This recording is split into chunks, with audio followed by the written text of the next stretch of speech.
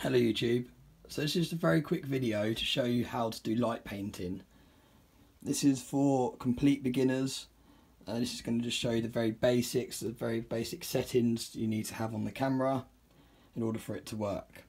So the first thing is you want to set the camera to manual focus. You can see there, automatic focus, manual focus. So the first thing to do is you want to set that to manual focus, okay?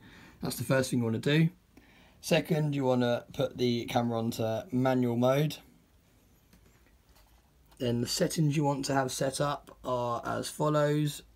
You want to have white balance, which is that setting there, to 5500. You want to have ISO 100. You want f8 there, and you want bulb on there. Okay, they're the very basic settings. This is for a Sony A37 camera. So depending on what camera you're using, these will be in different parts of the screen, but if you just remember 5500 for white balance, ISO 100, f8 and bulb. Now what bulb means is it's connected to an external timer.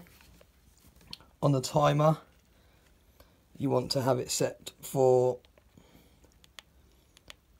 10 seconds delay, and then you want the shutter open for 30 seconds. Obviously the longer the shutter's open, the more light painting you can do. So if you're in a really dark tunnel, you can use up to 2 minutes. If you're just like doing a quick example now, just in a bedroom, so just done it for 30 seconds. Once you're ready to go, I'm going to turn off the light.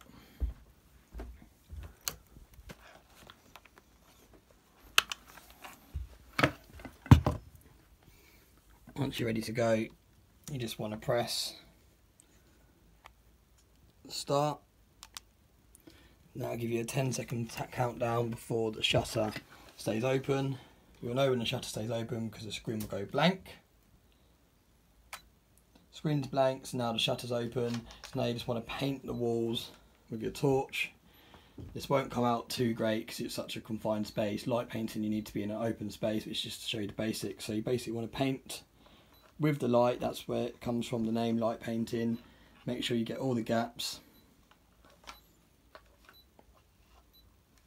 That should be fine.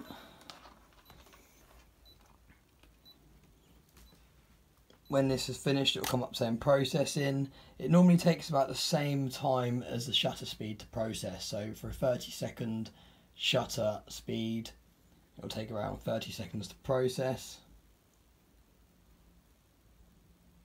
And like I said, this isn't going to be great because it's so close to the wall. You really need to do this in an open space, outside, in a dark tunnel, somewhere you've got a lot of room, because here the light's just going to bounce off the wall and it's going to be quite overexposed. But it's really just to show you the settings. So as you can see,